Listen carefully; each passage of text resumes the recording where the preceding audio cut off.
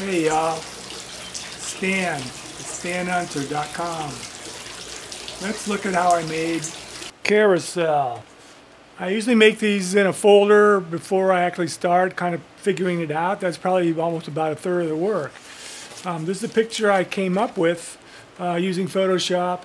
It's multiple pictures of animals that I made at Morgan's Wonderland. They've got a carousel there, and I took my grandkid.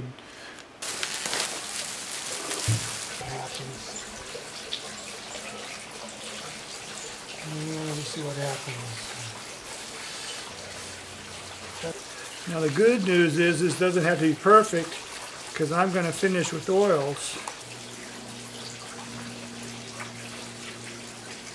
So I'm going to tape this off now.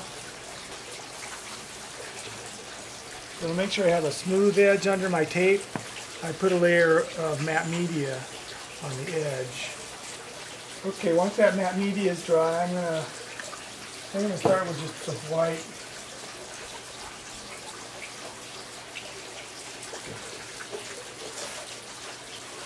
Oh yeah, that's toned down quite a bit. So now I'm going to use this texture roller, and hopefully that will let some of the black show through.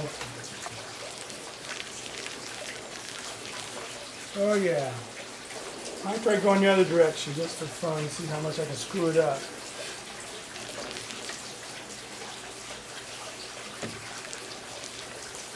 Alright, I took the tape off. This is what we got so far. So here's my Photoshop screen.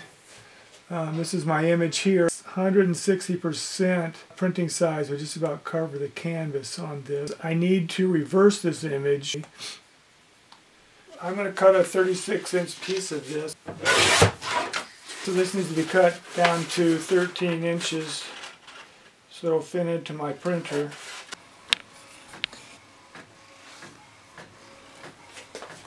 So there's our two prints together.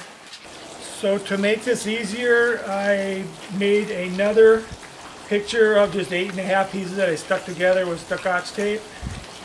On a transfer, the background will show through where there's no pigment transferred, like all the white will be showing the background through. I have to put white underneath the transfer. So I'm just trying to get the edges correct here, and then I can go ahead and fill in the middle. So this seems to fit pretty well. I'm a little concerned that I still see some edges sticking up here that will show through the transfer. Painting the white on here actually helps with the sanding, because that way I can see, number one, where the image is going to be. Number two, I can also see when I sand down to the bottom layer. So now I've sanded this down so that the acrylic edges from the texture roller don't show through. So I need to put some more white on top, and then we're ready to transfer. This is actually gesso. The gesso kind of provides a good tooth for the transfer. The sticks to, I get less defects. Even though the transfer may stick over the white in places, I can touch it up with my oil paint. Again, I don't want to paint the white out too far, because it's pretty unlikely when I put this whole transfer on here that it's going to actually match up perfectly. So in order to make this match up better with the white, I think I'm going to probably cut this into 4 pieces. Once I know where I want to put it, I kind of register the piece with some tape on the edges. So I need to both paint where the white is with medium, and I also need to put a quick coat on top of the transfer.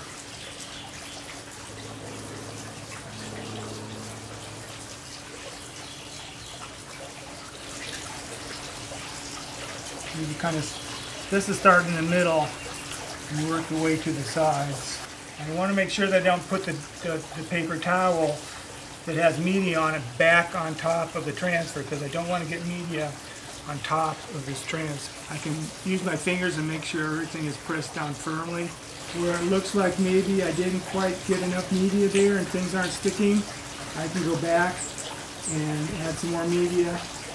And I can take off my registration tapes I'm definitely not quite on top of the white here on the giraffe's head, but that's just the way it goes. Because of the weird edges on this and the alignment issues, I decided it might be better to just put this down in quarters. We won't have as much mismatch on the white paint. I made a variegated edge here where the two pieces are going to meet, just so you don't see a smooth line. That will mask the transition between the two pieces. Because I did this in quarters as a whole piece rather than as a roll, there's a risk that the alignment may not be as nice as it might have been if I just done a roll. Maybe someday I'll buy a $5,000 Epson printer. Not right now. Now I need to let this dry for at least a few hours. So once this transfer is dried for a few hours, or in this case overnight, I just put water on top of it. This paper dissolves in water, so I don't have to really brush too much. I use a very soft brush to push this off. I usually have to go over this 2 or 3 times to get the majority of the paper fibers off. And you won't be able to get all of the paper fibers off, and you can tell when it dries, it'll turn a little bit of gray. When I put the gloss media on top of this to protect it, that will clear up a lot of the leftover fibers, so you won't notice it nearly as much. So you don't have to get all of the fibers off, but you should get off as much as you can. Because its beak is going off the white and on top of the black over here, I don't have a sharp beak edge there, and I'd have to paint that with my oil paints. Even though this kind of saves some time on developing your image, you still have to do some painting afterwards, and it takes a... Now that I've brushed off the paper fibers, I'm going to go ahead and coat this with a coat of gloss media, and that will protect this layer. Also, this gloss media will soak into the fibers. It'll make this a little bit clearer. I'm going to push this down pretty good into the leftover fibers so it clears them up.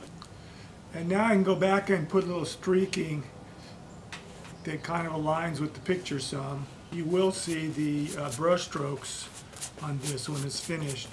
So here's the piece with the transfers. The next thing I'm going to do is put poles in here. So now I'm going to mark out the carousel poles. So now that this is marked out, go ahead and put tape at the edge. You always go around the side. So I'm going to start with some copper foil over these. And to do that, I'm going to start with matte media again and use that to glue on the copper foil.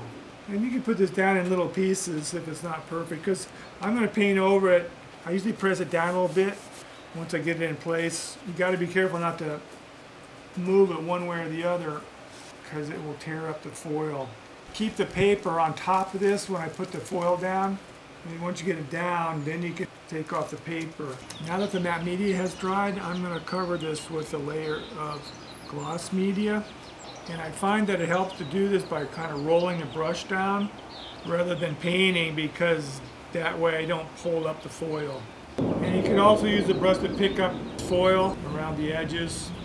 Put that on your paper towel. Particularly if there's extra foil on top, like a double layer, I can take off the top layer because there's no matte media underneath it.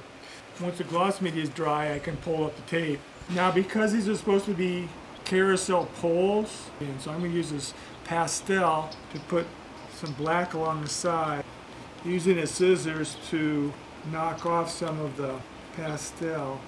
Now I'm going to use the gloss media, and I kind of use that to kind of push the black a little bit into the interior of the copper. And you can see putting the gloss media on top of that pastel, you turn it into paint, because pastel is basically a bunch of pigment. Now that the gloss media has dried on top of this pastel, I'm going to go ahead and take the tape off.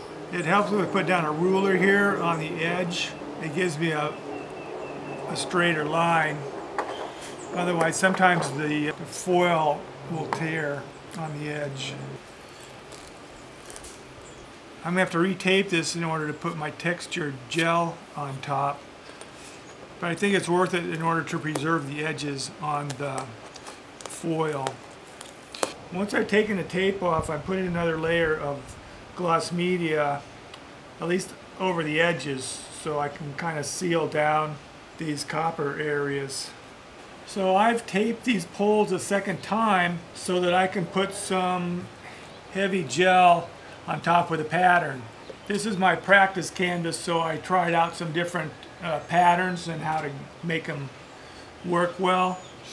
I'm going to come up with this one I think works good, where I have to go every other inch and kind of go back and forth. So I'm going to use some heavy gel, and I'm going to use this comb that I broke in half, and I'm going to just go back and forth and make lines in heavy gel. And I don't need too much on here.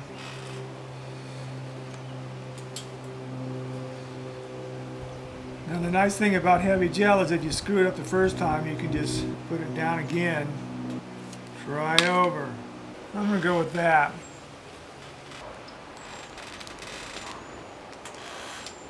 And I practice this a few times so I get the pattern right.